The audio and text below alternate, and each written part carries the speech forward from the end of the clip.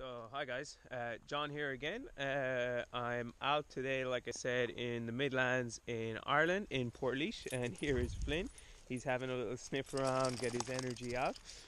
So we're getting ready to go out with two friends. Just bring you over, see the trail map.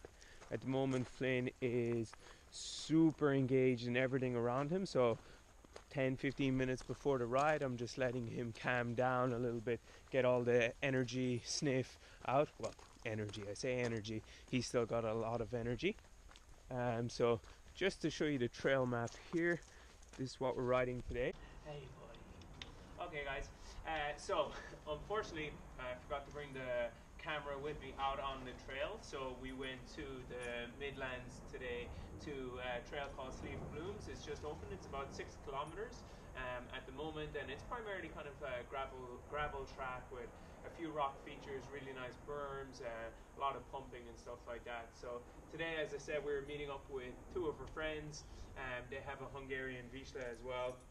He's found the treats, and oh my god, their dog is the epitome of like the perfect trail dog.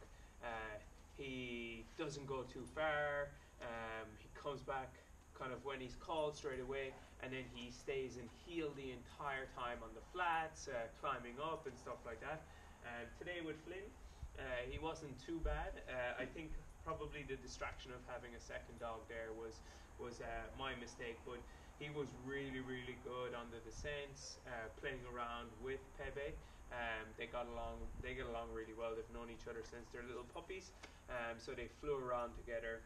Descending wise, he stayed behind. It was when the trail kind of evened out into kind of flatter areas that he wanted to go and explore.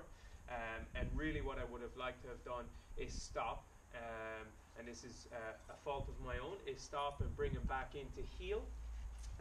And then let him learn that he has to be behind before he goes exploring.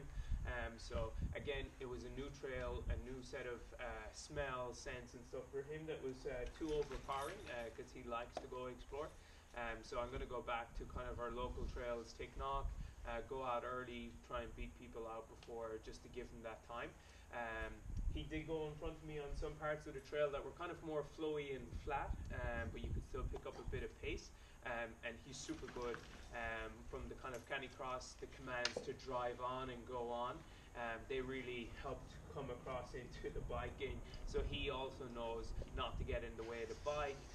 If I call the turns and stuff like that, he knows where to go. So I'm not too worried about him being in front, but I want to have the option of training him to be kind of in both areas.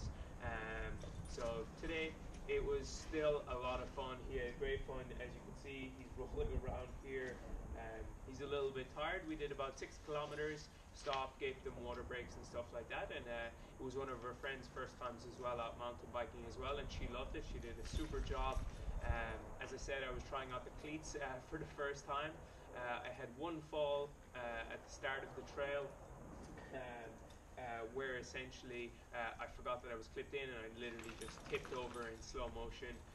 But after that, it was a pretty good day out. He really enjoyed it. The biggest part is I'm having fun with him. He's having so much fun exploring. He's not in danger. I'm not in danger. We're making sure that other people aren't in danger on the course and stuff like that if we're out. So we try and go at off-peak times until I know I can fully trust him to come back when called. And we're also doing a lot of obedience training with him. We use a long leash as well in kind of the greater open areas, anywhere between 10 meters and 20 meters, just to go from there. But okay, I think that's it until we get out another week. He's going a bit crazy here. He needs to go for a nap and probably get some food into him as well. So okay, until next time.